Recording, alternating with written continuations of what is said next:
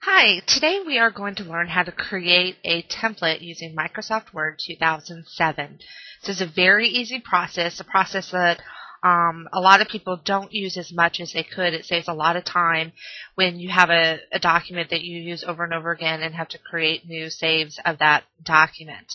In this example, I'm going to be creating a template of an employee status report.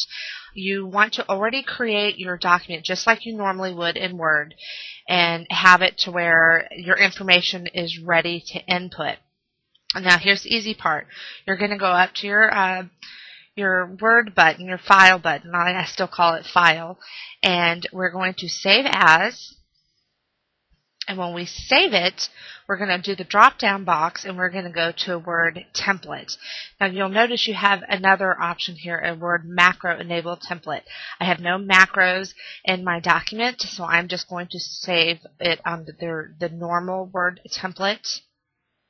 And when I do this, it goes directly to my Microsoft Templates folder, and you'll see some of the ones that Microsoft included and then some of the ones that I have myself created as well. So I'm just going to name my template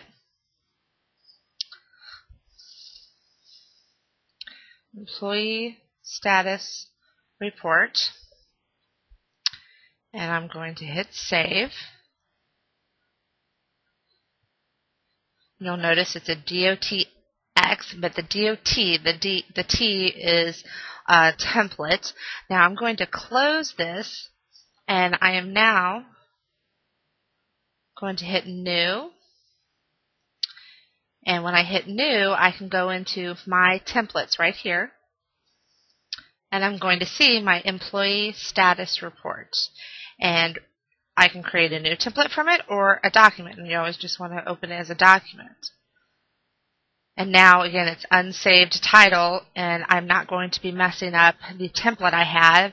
I can type anybody's name in here, and I'll save this as I normally would as a DOC document. Very easy.